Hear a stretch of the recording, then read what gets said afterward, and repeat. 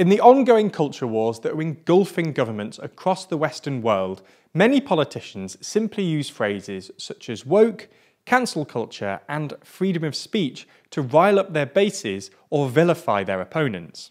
While such attitudes are rarely translated into policies, in the UK, Boris Johnson's government has recently introduced the Higher Education Freedom of Speech Bill, a piece of legislation squarely aimed at stopping quote-unquote woke cancel culture at universities and protecting freedom of speech at universities in law. So in this video, we'll have a look at exactly what the bill changes and whether this is good for universities and students' unions. If you want more from TLDR, then be sure to subscribe to the channel and our sister channels. You can even subscribe to TLDR Daily to get a rundown of the day's 5 biggest stories in 5 minutes. All of those are linked below. According to the government, the bill will essentially do 3 things. Number 1, allow the Office for Students to enforce freedom of speech at higher education institutions.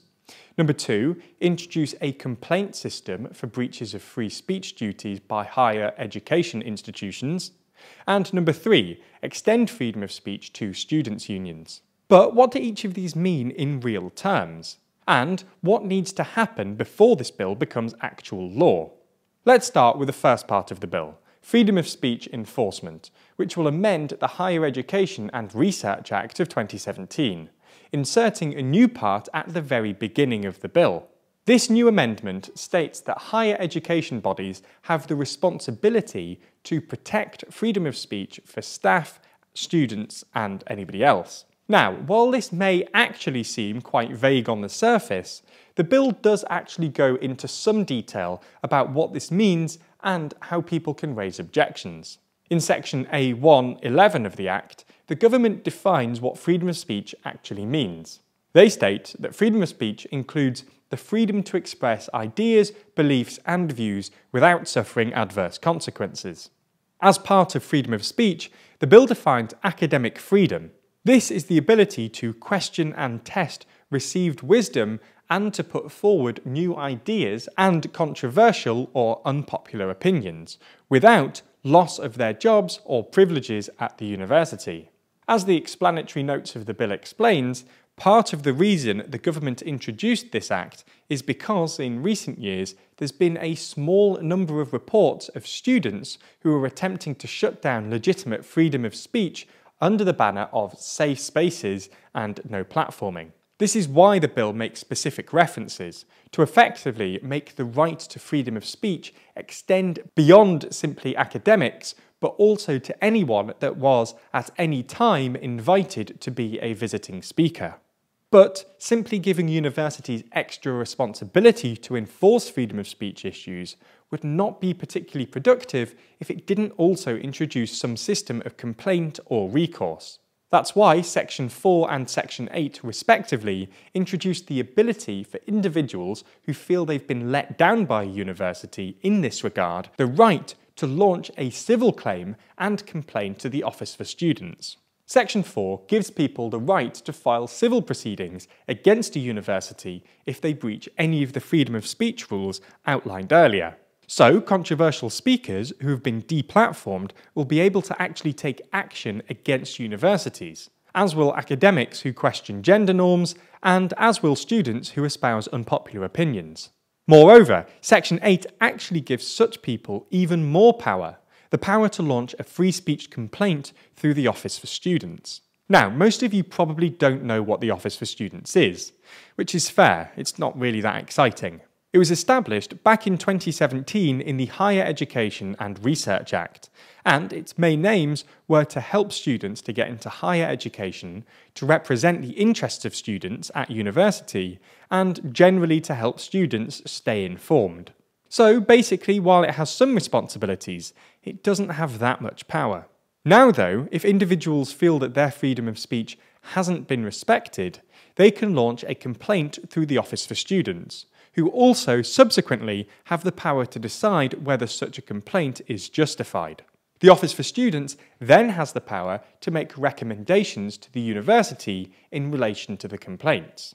The bill specifies that this can include the payment of sums specified in the recommendation, although it does then go on to say that the scheme may not authorise the Office for Students to require anyone to do or not do anything.